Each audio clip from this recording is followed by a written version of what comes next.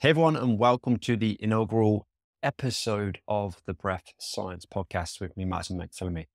So in this episode, we are going to take a bit of a deep dive into the Mammalian Dive Reflex, which is an essential and protective mechanism that occurs when we dip ourselves into cold water.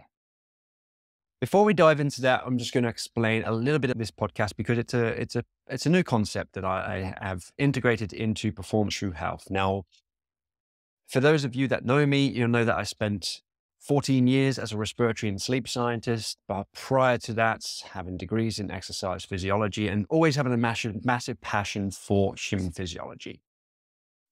So this Breath Science podcast is to give you some information around the true science of physiology, of breath work, of sleep optimization, of recovery science, and all the popular well-being exercises we're seeing today, including the Wim Hof method, oxygen advantage, the likes of James Nestor. All these individuals have brought to the forefront this concept of breathing and breath science as a means to improve our well-being, our performance, etc.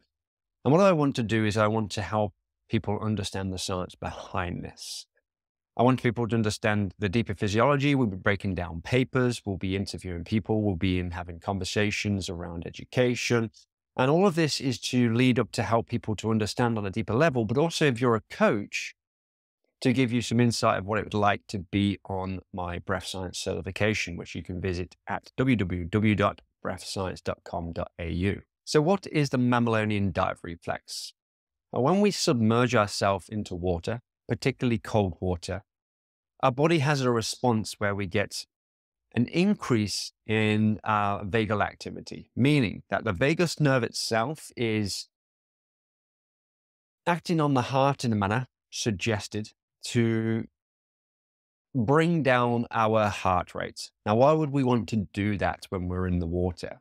Because when we're in the water, there is a chance that we might want to take a breath as our last gasp, and we might end up being submerged. It's been considered that this was evolved from our reptile part of ourselves that has developed now and evolved into a mammal. But when mammals do submerge themselves, they get a response that is helping to prevent the utilization of oxygen. So it's a conservation method. We could say it is a bit of like a freeze response in terms of the stressor it can make on our body. We're going into conservation, just like a bear would go into hibernate during the winter and conserve energy so it can come out in the spring to conserve its food and therefore go out and do its foraging and survive. The survival mechanism of a mammal when it gets into water is to ensure that, well, one, we are not water species, so therefore human beings will need to conserve their energy and conserve their oxygen levels.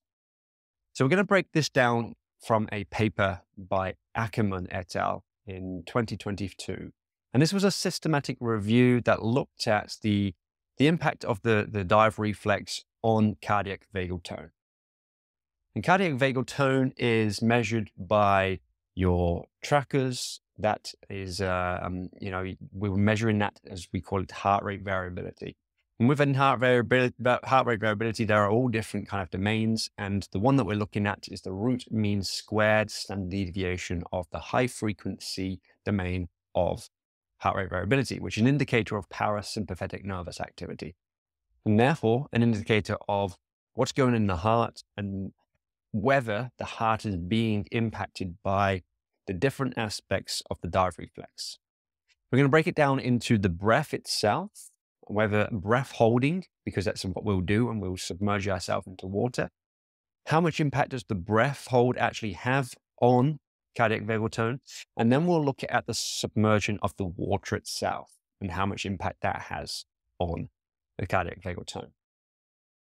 So according to the paper, this was a systematic review and meta-analysis that looked at all different studies. And essentially what they found is the breath hold component and water submerge, the data was pretty conflicting, meaning that there was some data to say that it was a breath hold will cause a reduction in the heart rates.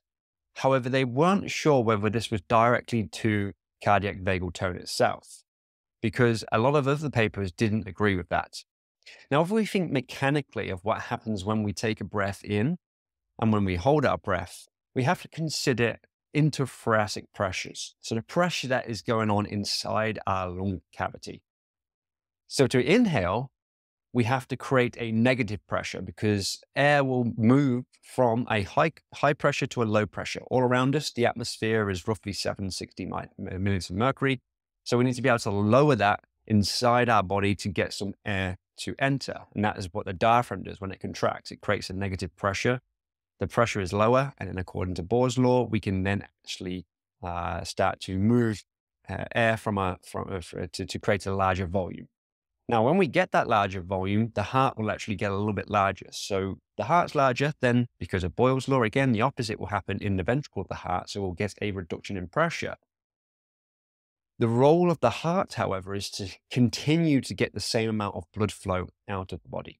We call that cardiac output, which is the heart rate times the stroke volume. Now, the stroke volume of the heart, the contraction, depends on how much pressure and venous return, how much blood is coming back from our veins, our pulmonary vein, to enter into our heart. So if the pressure's lower in the heart, then we're going to get less blood out per heartbeat. So the heart rate has to go up. So that means that when we inspire, when we take air in fact, that's actually increasing sympathetic nervous activity. So we'll get a reduction in cardiac vagal tone. When we breathe out, the opposite happens. And therefore, we get respiratory sinus arrhythmia. It's the increase or decrease in our heart rate as we breathe. That's a natural phenomenon. But now we have to consider, we took a breath in, which is increasing sympathetic nervous activity and actually decreasing cardiac vagal tone. But then we hold the breath and watch what happens.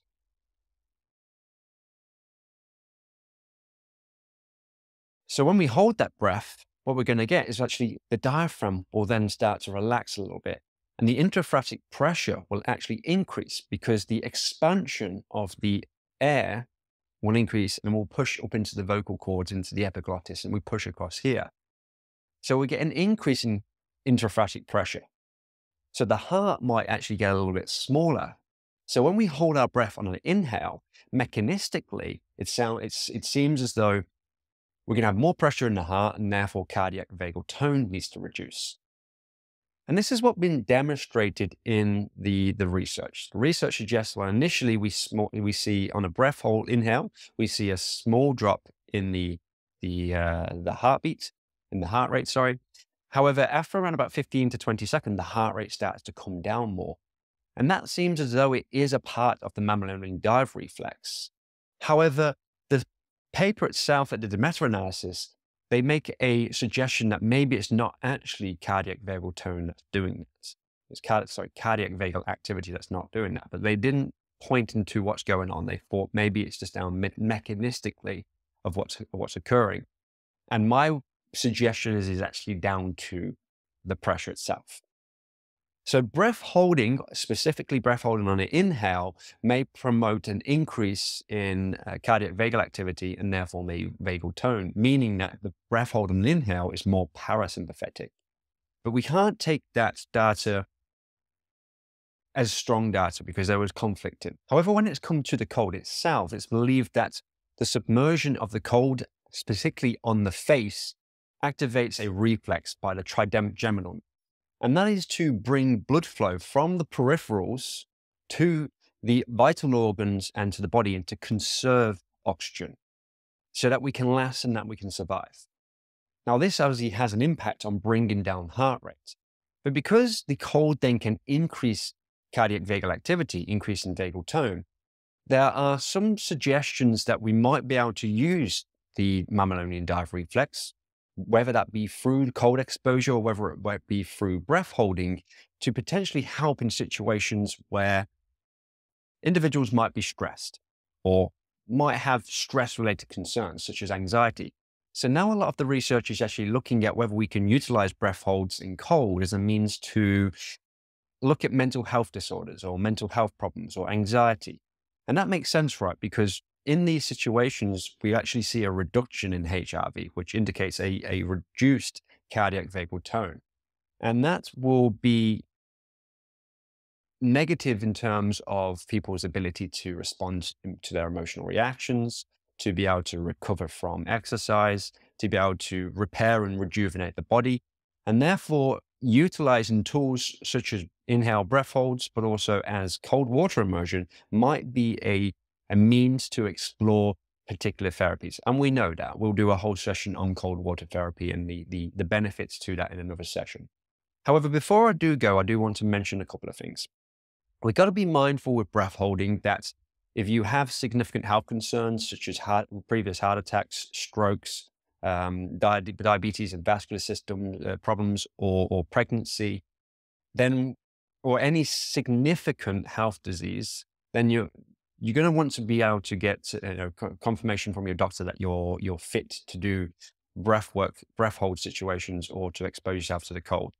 And we don't want to be doing things such as Wim Hof breathing or hyperventilation at any time when we are submerged or submerging ourselves in water, because that is going to remove our first desire to breathe, our air hunger that is created by CO2, because we've offloaded that. And therefore, the breath hold itself, we have no trigger or warning that oxygen levels are too low. And it can result in shallow water blackout. So just to summarize, the Mammalian Dive Reflex is a reflex by the trigeminal nerve to conserve energy in our body as a last resort of survival mechanism, or potentially even to help in situations where we may be trying to hunt such a prey during that we're out in the ocean, or those sort of things. It's a trainable skill. However, it should be only trained by those individuals who are healthy, and you should never really push your limits consistently, and make sure that you always have a training partner if you're going to submerge yourself in the water. So drop any questions you have below, hit a like, hit share, and reach out to me if should you want to learn more about breath science. Thanks for tuning in.